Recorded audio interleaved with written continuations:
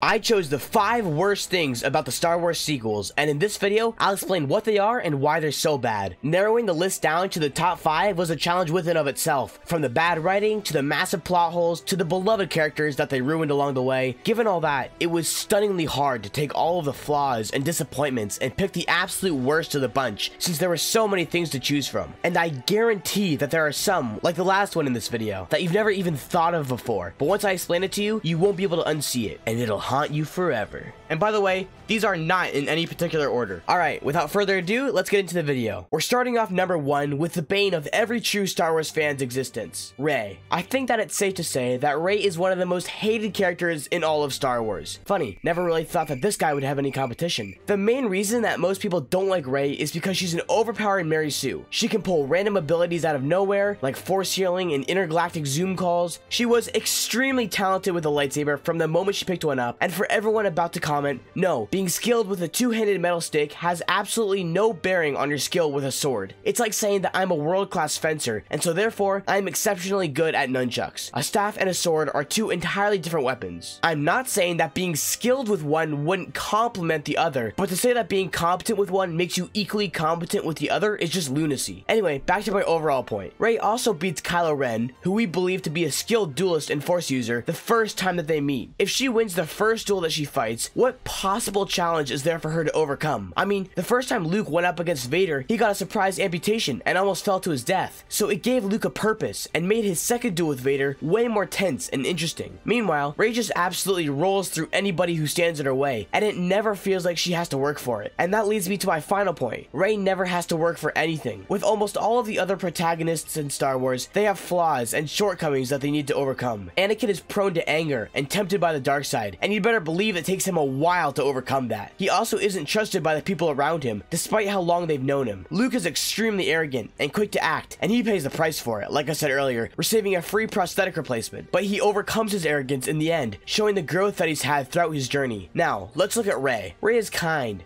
patient, loyal, calm, righteous, and extremely competent. On top of that, she's also completely trusted by everyone she encounters and is never bested at anything by anyone for the most part. Look, if you liked Rey and found her to be a good character, then I'm happy for you. I'm glad that at least some people found her presence to be a good thing. But it seems like to me that most Star Wars fans don't like Rey and don't find her to be a good character in any way whatsoever, for all of the reasons listed previously. But anyway, that's all I gotta say about her. It's time to move on to number 2, the absolutely terrible villains of the sequels. Let me ask you this. Can you think of one villain in the Star Wars sequels who was actually cool, intimidating, scary, and ruthless? Let's go through them one by one and see if any of them meet that criteria. Kylo Ren could have actually been a really cool villain, but they made him so weak and whiny and wishy-washy and indecisive. Plus, since the sequels are basically a game of tug-of-war between J.J. Abrams and Rian Johnson, his character keeps getting changed. Is he on the side of the Resistance? Because after all, he did kill Snoke, and don't worry, I'll talk about Snoke in a second. Or is he plotting the Resistance's downfall? Because why else would he take Palpatine's fleet of Star Destroyer Death Star mutants? He keeps flip-flopping this way and that, and helping Rey, then betraying her, then helping her again. So he's not a competent villain. Also, any potential allure that he might have had when we first saw him was shattered when Rey beat him the literal first time she picked up a lightsaber. If you can defeat the villain the first time you confront them, then what challenge is there for you to overcome? I mean, you've already reached the final obstacle, and you've overcome it. Boom, story over. So that kind of eliminates Kylo Ren as a potential villain. Okay, so what about Hux? Well, General Hux could have been a cool Grand Moff Tarkin-like figure. I made a YouTube short about this, but he obviously was dedicated to the First Order, because you'd have to be to blow up like 9 planets. But then 2 developments came along that made him no longer be good villain material. First, he got turned into a walking joke when Snoke made him into a mop in front of his own men, and when he became the butt of every single joke in The Last Jedi.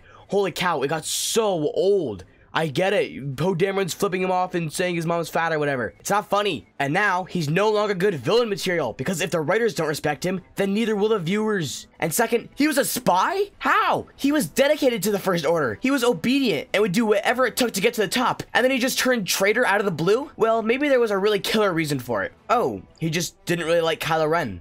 I see. Anyway, that's all to say that Hux isn't really villain material anymore. onto Supreme Leader Snoke. Ah, good old Snokey boy. You know, back when The Force Awakens came out and Snoke was just a big cloudy face in the room, I liked him a lot. He was cool, intimidating, and scary. And when we see him in The Last Jedi, and whoa, he's powerful with the Force. I mean, he's flinging Rey around like she's nothing. Maybe he will be the big bad guy she has to overcome. Ah, frick, he just took the Darth Maul way out. Well, he's not an option anymore. I mean, honestly, what did Rian Johnson expect to do for a villain in the final movie? It is a trilogy after all. Who did he think was gonna step up? And of course, the answer is no one. Or so we thought.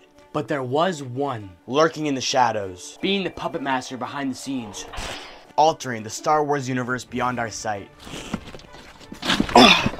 The villain that no one saw coming. The one, the only, Darth Jar Jar! No. Did not exactly happen that way, unfortunately.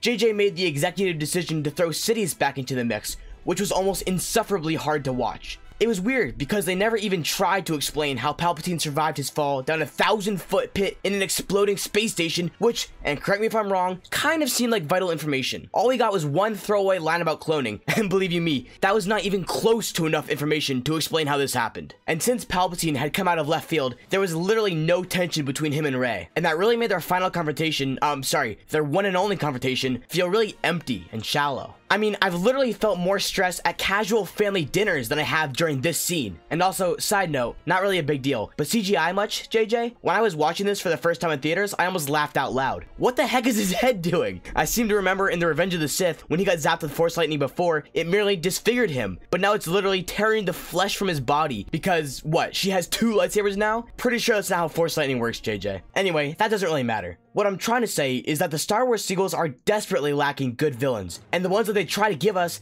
lack any of the intimidation of Vader, the classiness of Dooku, or the deviousness of Palpatine. This Palpatine, not this Palpatine. Number 3 on the list is the utter lack of world building, which, put simply, means the absence of universe expansion. I guess that's not exactly simple, but the point is, the Star Wars sequels really failed to take the universe that George Lucas built and make it more vast and more immersive. I mean, just look at the originals and the prequels. Every single movie adds dozens of new things to the Star Wars galaxy, and at the very least, one really unique planet in each movie. Like, actually sit down and think about it for a sec. A New Hope has desert, Empire Strikes Back has snow, Return of the Jedi has forest, Phantom Menace has countryside, Attack of the Clones has water, and Revenge of the Sith has lava. Say all you want about the prequels' bad dialogue, but you simply can't argue that they don't expand the universe, because they really do. And not just in terms of planets, but in technology, cultures, and alien species. Now contrast all of that, everything I just said, with the Star Wars sequels. Take a look at the world. There's not one thing that I can think of that is really unique and expansive and creative, with the possible exception of Exegol. And of course, can't forget my homeboy Claude. Really knocked it out of the park with that one, JJ. Way to go. If you think Claude should have been the main character of the sequels, then hit that subscribe button, because we're on the same page here. I wholeheartedly believe that in an even duel,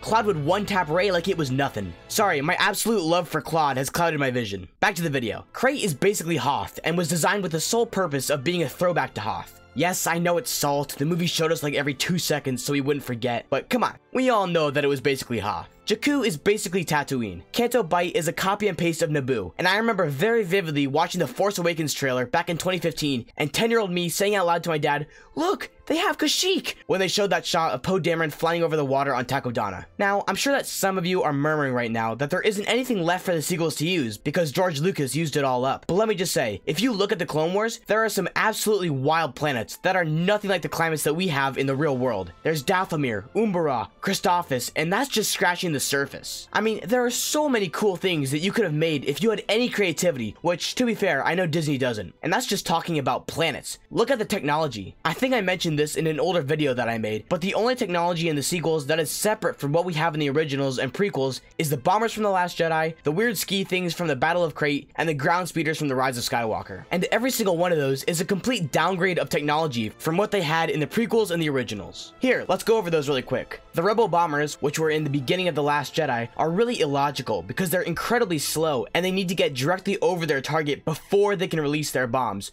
which also doesn't make sense because how would bombs fall in space since there's no gravity? Unless I'm completely wrong, I'm pretty sure ships aren't big enough to have their own gravitational field, and even if they are and I'm wrong, there's literally not one single good reason to not use Y-Wings, which are made to be bombers in the first place and can actually shoot their bombs at high speeds directly at their target from a reasonable distance. Like in Rogue Rogue One, they literally took down a Star Destroyer, so I'm not sure why they couldn't use those. The ski speeders on Crate are stupid, not only because of their horrible design, but because of the fact that the Resistance, for some reason, used them to go out to meet the First Order head-on. What were they hoping to achieve? They're charging giant four-legged walkers with guns and ships that could shoot from the sky with basically one-legged trash compactors. And then before they even get there, they turn around. It's actually beyond stupid. And finally, the ground speeders from The Rise of Skywalker are ridiculous because they have treads, which are possibly the slowest form of wheels to exist because they have so much area to cover in order to move forward. The amount of friction slowing them down is absolutely insane. On top of that, things can easily get caught in the treads, which will then cause the speeders to erupt in a fiery explosion. And also, to add icing to the cake, basic speeders, like the ones we see in Return of the Jedi, are much more practical because, since they have zero friction to overcome,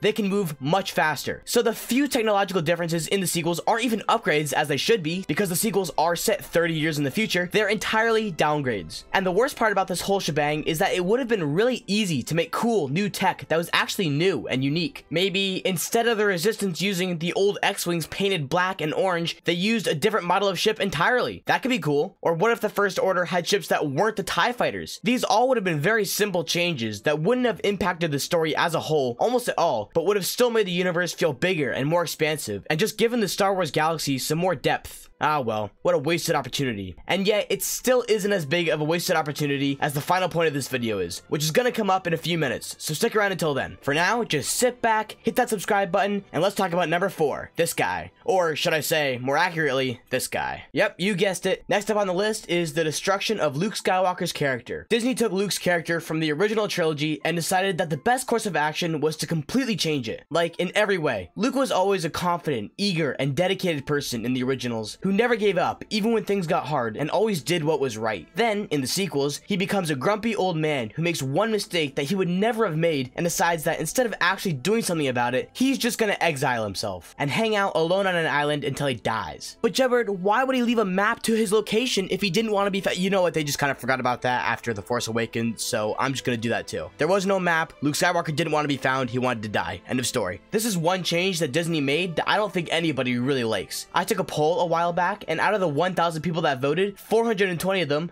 funny number, said that the treatment of Luke Skywalker was their least favorite part of the sequels. And sure, it was a completely rigged audience, because anyone who actually likes the sequels would never subscribe to me in a million years. Out of all the things that Disney did to Star Wars, the treatment of Luke Skywalker was one of the worst things to a lot of fans. The really sad thing is that Luke didn't have to go out like this. There was a way for Rian Johnson to still maintain Luke's character and still have the arc that he wanted to go the exact same way. It was very simple. Just flip the reason that Luke exiled himself onto its head. One of the more prominent reasons that everyone hates Luke now is because he was going to kill Ben Solo off of nothing but bad vibes. That's quite literally it. This from the guy who saved the biggest lunatic in the galaxy because he felt the good in him? No way. But what if, instead, the opposite happened? Luke went against his gut and was too trusting of Ben Solo, failing to see the darkness in Ben rising and not noticing the influence that Snoke had on him. Then Luke goes off on a quest or something, and in his absence, Ben does his thing, destroying the temple and killing anyone who won't join with him. Then Luke returns, and he is heartbroken and furious with himself for ignoring the signs. He proceeds to go off to the island, left there till Rey finds him. I still don't think that Luke Skywalker would just let other people handle his failure, and I think he'd probably set out to find Ben and try to redeem him. But this story right here still gives Rian Johnson most of what he wants without completely destroying Luke's character. Anyway, I think that's just about everything I wanted to say about sequel Luke. It's time to move on to the final point of this video. I guarantee that most of you haven't thought of this. What the heck has happened to the galaxy? And that's a real question. What has happened in the 30 years since the Empire fell? Like, what has changed? What is different? What is the same? Alright, let's go over what we do know. From the opening crawl for The Force Awakens, we know that the First Order arose from the ashes of the Empire, and there's a Republic that authorized the Resistance to be formed. Okay, that's all the background we get for the entire sequel trilogy. So looking at just the 3 sequels, as most average Star Wars fans would, having not read the books or anything, I know I certainly haven't, how about we just ask a couple of questions? First of all, how strong is the First Order? Are they some minor terrorist cell, or are they an enormous faction? How strong is the Republic? How much control does it have over the galaxy? How many planets are allied with it? And based on those two things, what is the Republic's relation to the First Order? Does it acknowledge its existence? Does it let it conquer planets in the Outer Rim as long as it leaves the core of the Republic alone? And if the Republic is willing to send a small resistance force to fight it, then why are they not willing to send the entire power of their army or navy? See, by not giving the story the background that it so desperately needs, it makes the overall plot way way harder to understand, and there simply isn't context as to why the movies are even happening in the first place. But that's just based off of the opening crawl of the first movie. When you actually dive into it, it gets way worse. For example, based on this line of thinking, it makes you completely question the role of Starkiller Base. Let me ask you this. When the First Order blew up, let's say maybe 9 planets max, was that the entire Republic? Because if it was, then that would give the plot of The Last Jedi a little more context. I mean, it makes sense that the First Order would chase down the last cell of people that resist their cause. But let's say the First Order only blew up half of the Republic planets, or a third of them. If there are any Republic forces left, what on Earth, or in the galaxy, is stopping them from declaring all-out war on the First Order? I mean, imagine if Russia just went ballistic and sent 10 nuclear missiles at 10 major countries. It stands to reason that every other country on Earth that could fight would band together faster than my sisters would after I shoot one of them with a Nerf gun. I mean, why wouldn't they? It makes sense to obliterate the threat before the threat obliterates us. But that's the problem. We don't know. We don't know if the Republic still exists. We don't know if the First Order is a massive force, and we don't know what the point of the Resistance is if the Republic exists. And hey, just for funsies, why don't I throw a new one into the mix? Why does Kylo Ren need Palpatine's arsenal of Star Destroyers? It's a good question. Is the First Order low on funds? Because there's no indication of that. Do they lack ships? Because there's also no indication of that. Did they forget how to build a super laser? Or do they just not know how to make one without using a whole entire planet? The point is, Disney provides us with no real background for anything happening in the sequels. It makes it so that if you really look at it logically, without reading any of the books or any exterior content, nothing holds up to scrutiny. And that's kind of the general sentiment that I would apply to most of Disney's Star Wars. If you really look at what they're doing, it doesn't make sense. Here, I'll give you another example. Disney likes to do this thing where it takes beloved fan favorite characters, makes new unnecessary content about them, and in that content completely changes the character. It alters who they are entirely. I mean, a prime example of this is Luke Skywalker in the sequel trilogy. But unfortunately, Luke Skywalker wasn't the only one to fall victim to the Disney guillotine. Other big names, such as Boba Fett, Obi-Wan Kenobi, and even Darth Vader himself, have since had their character dragged through the mud by Disney. To really get a deeper understanding of what I'm talking about, you need to check out this video right here. It really dives in deeper to what happened to these beloved characters,